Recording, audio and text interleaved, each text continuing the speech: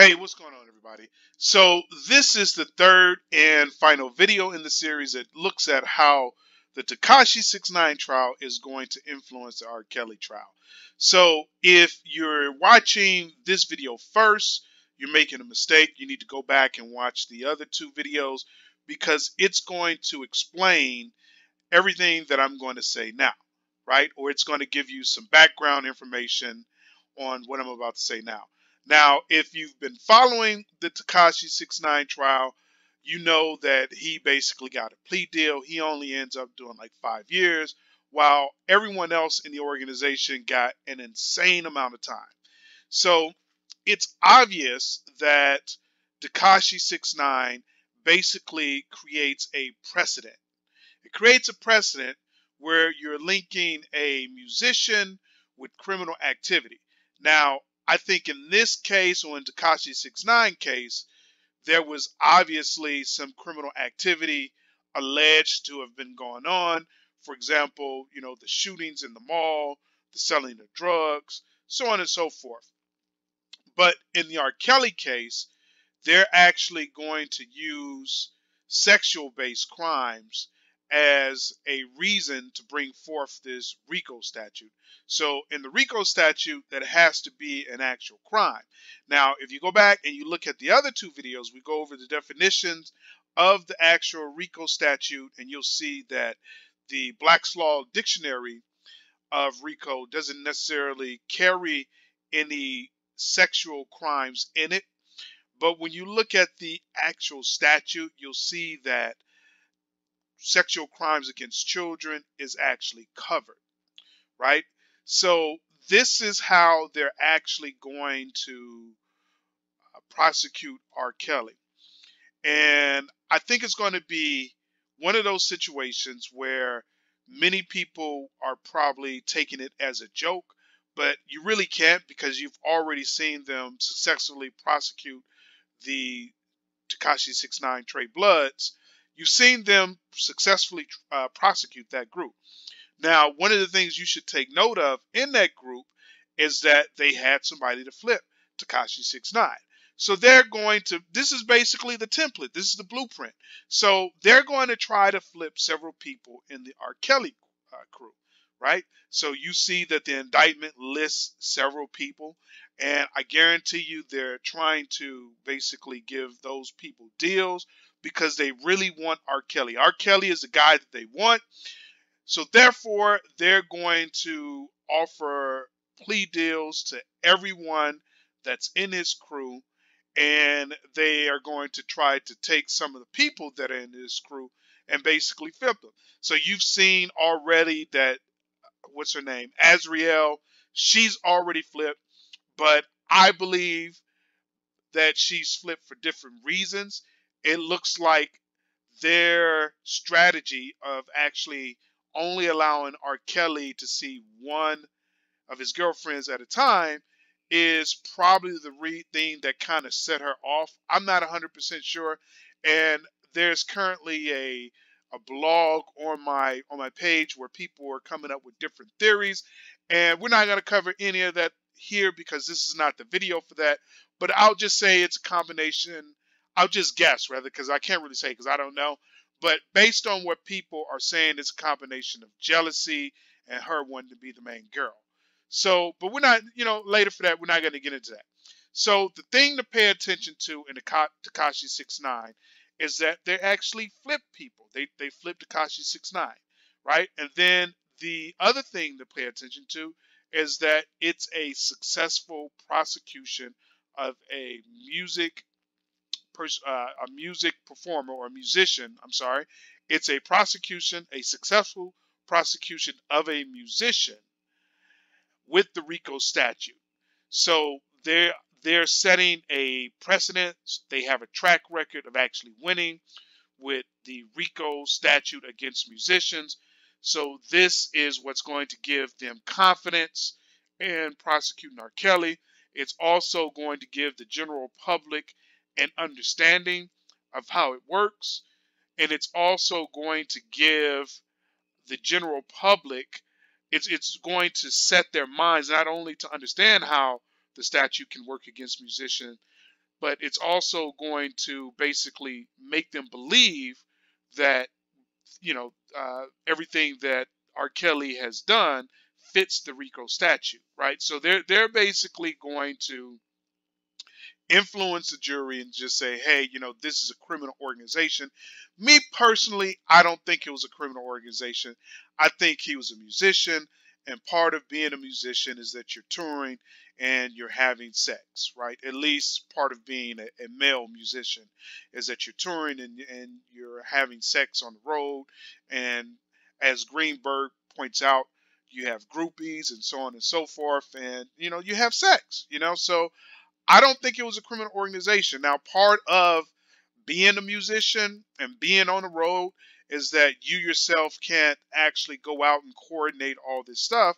So after you perform, you're probably going to be tired and worn out, and you're probably just going to chill in your hotel room and drink and smoke whatever. And then you're just going to let your team handle the logistics of actually getting the girls that you like to come to see you, or picking out people who were probably in the crowd who liked you and they want to come and see you. And I think probably, obviously, one of the mistakes probably made in this R. Kelly situation, and I'm just speculating. I don't know that he made these mistakes, but I'm just speculating.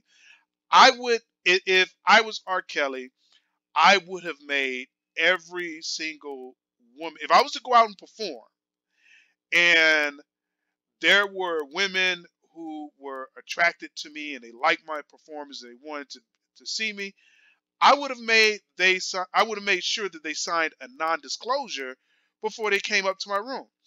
Because when you sign that non-disclosure or release of liability, not non-disclosure, but probably a non-disclosure and a release of liability, meaning that, hey, you're not going to come back and sue me if you get a disease, or if we have rough sex and you don't like it, to cover all the possibilities, I would have had you sign a release of liability.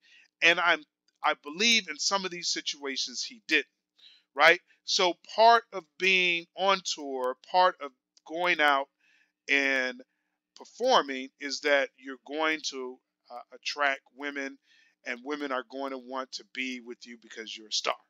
That's obvious.